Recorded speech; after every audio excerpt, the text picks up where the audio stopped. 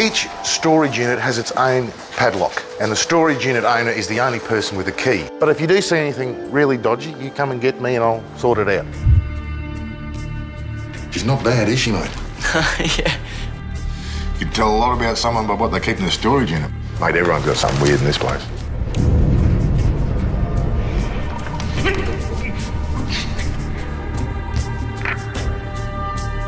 You can look at the surveillance footage.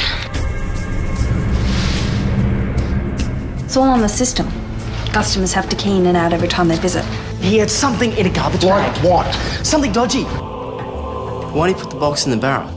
We tell people to do that if they want to put something away for a long time.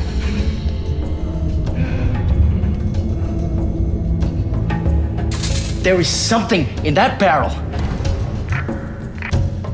Is there a way to get into his unit without breaking the lock? Do you see that?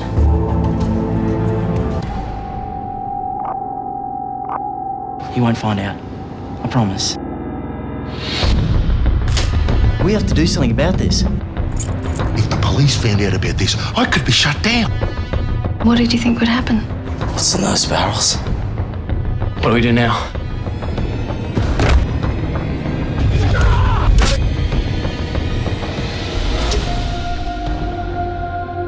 Somebody's gonna find out.